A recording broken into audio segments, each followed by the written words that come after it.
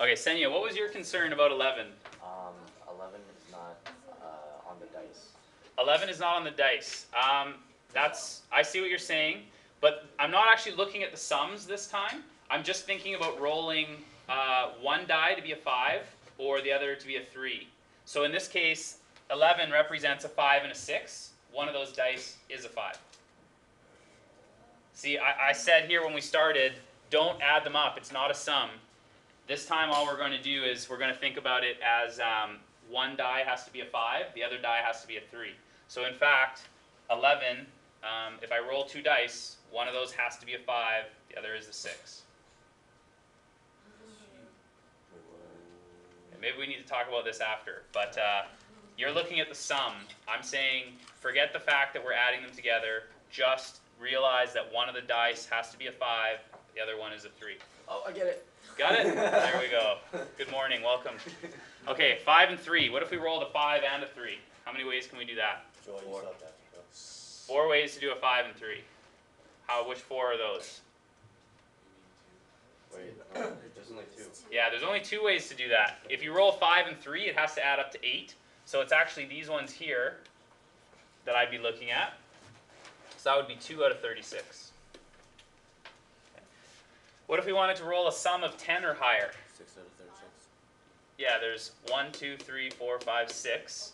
So 6 out of 36. Okay. What if we wanted to roll over 7? Let's take a look at the game that we played with the dice. It's equal. Well, it will be equal if it's over 7 or under 7, but what's the probability? What's the difference if I go over 7 and under 7? What's the probability?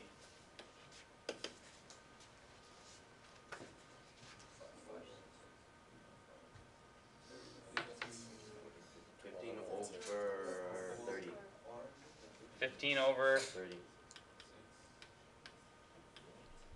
Why 36? 7 over 1, 2, 3, 4, 5, 6, 7, 8, 9, 10, 11, 12, 13, 14, 15. And there are 36 possible sums. Oh, I thought we were talking about the game. So. Yes, we are. So the way I could roll over or under 7 is 15 out of 36. But you said 7. You still count the 7 side, yeah. Well, 7 won't win, so you don't count them in your winnings. This is where your winnings are, on top. Oh, okay. You don't count 7 in those top numbers because you lose. Okay? But there's 36 possible sums, 15 of which will win if you bet over or under. So this game was not fair. I was slated to win this one. The probability that you win is about 40-something%, 41 or 42%. Okay, so if you did win, this would be an example where you'd say you're lucky to win because the probability is lower than you'd expect. At 50-50, you know, that's just kind of average. But when it's 40%, you beat the odds, we consider you lucky for winning. Okay, so Andrew, you were lucky to win. Okay, a family of 3 children, what's the probability that exactly 2 are girls?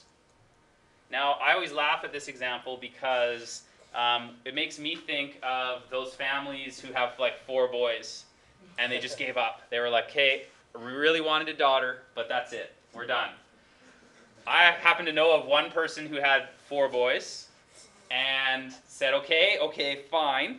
We'll try one more. One more child. It's going to be a girl. Fingers crossed. Please, please, please be a girl. They had twins.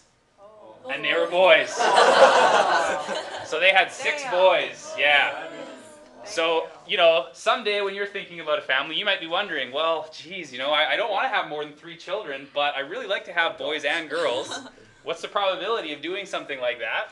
Well, exactly 2 girls. Let's figure it out. If we wanted exactly 2 girls out of our 3 children, what would the probability be? Would you count the age though, like specific ages? 8. Well, we're only concerned about gender here, not really ages. I mean, like the order that they come in. When we model a probability, when we model the probability tree for this, we're going to do it age by age. So, for example, this would be the first child, child number 1. Then we have another child, child number 2. This is not a family tree. This is a probability tree. Okay. So there are possibilities are boy, girl. Then the next child could be a boy or a girl. It's like when we did the cafeteria example. It's not like the sandwich gave birth to coffee, right?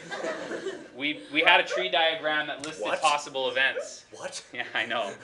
Okay, so I'm not saying that the child has had children. We're saying that these are the events that could happen in our experiment. So if we look at all possible outcomes, okay, how many ways are there to have 3 children? So, 8. There are 8 ways to have 3 children. So the sample space has 8 outcomes. How many of those outcomes give you exactly 2 girls? 4. Wait, I'm confused. Well, I'll show you one branch. This branch right here, this is a boy, girl, girl. There are 2 girls in that family. So how many branches do that? 4. Really? 4. No. Well, I see 3. I don't see 4. There's girl, boy, girl. Girl, girl, boy. So exactly 2 girls. There are 3 ways to do that. Are you counting later life choices? No, all we're looking at is the probability tree. Nothing else. Okay? So the idea of building a probability tree is going to be something we do for the whole unit. And you want to model it after each event that occurs. Okay? So if we take a look, question? I had a question. When going from the top, you can go like the diamond shape, girl, boy, girl, or boy, girl, girl. Would that be the same thing? So you're talking girl, boy, girl? No, the other way. Girl, boy, boy. That's a girl. No, that's a boy right there. Oh. Each branch is boy, girl, boy, girl, boy, girl. Okay. Okay? So when we use a probability tree, it has to model all possible outcomes, and we want it to model event after event which occurs. So for example, in this game, when the pointer is spun twice, find the probability that you win $10. So here's the way I would model this. I'm going to spin this thing twice, this wheel, and hopefully win something. So here's what I'm going to roughly have. The first spin is the first event that could happen. So this is my first spin. And then what could happen is I could either have 0, 5, 10, or $20. Okay. Now when I spin it the second time, I have the same 4 possible outcomes.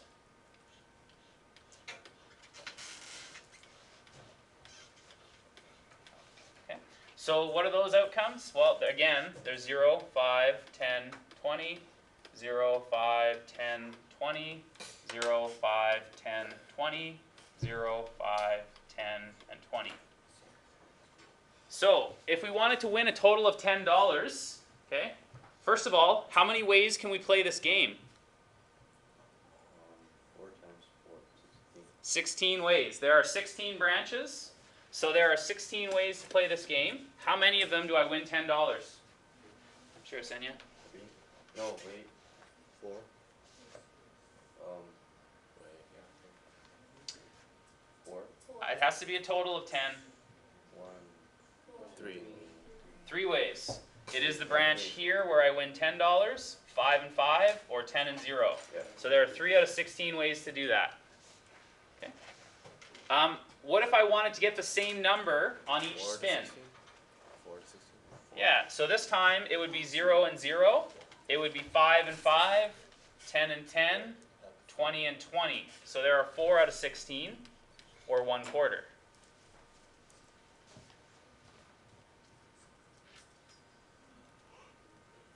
Okay. So I'm going to get you to try making your own probability tree for this experiment. One key difference you have to think about is there's no replacement in this experiment. That means once you take one of the cards out, you can't put it back in. It now has only 3 remaining when you pick the next card out. So if you've done your probability tree properly, you should have 12 branches. Okay, see if you can produce your own. Okay, so in this experiment, this time I have 4 choices for the first possible answer, 0, 5, 10, and 20. Then once I've taken 0 out, I only can pull out 5, 10, or 20. So similarly, when I pull out the next card for these, I have to exclude the 5. So it'd be 0, 10, 20. Here would be 0, 5, 20. And here would be 0, 5, and 10. So the branches which I win a total of $10 are here, Let's see here. Here, and I can't do it any other way, so there would be 2 possible ways to win out of a total of 12.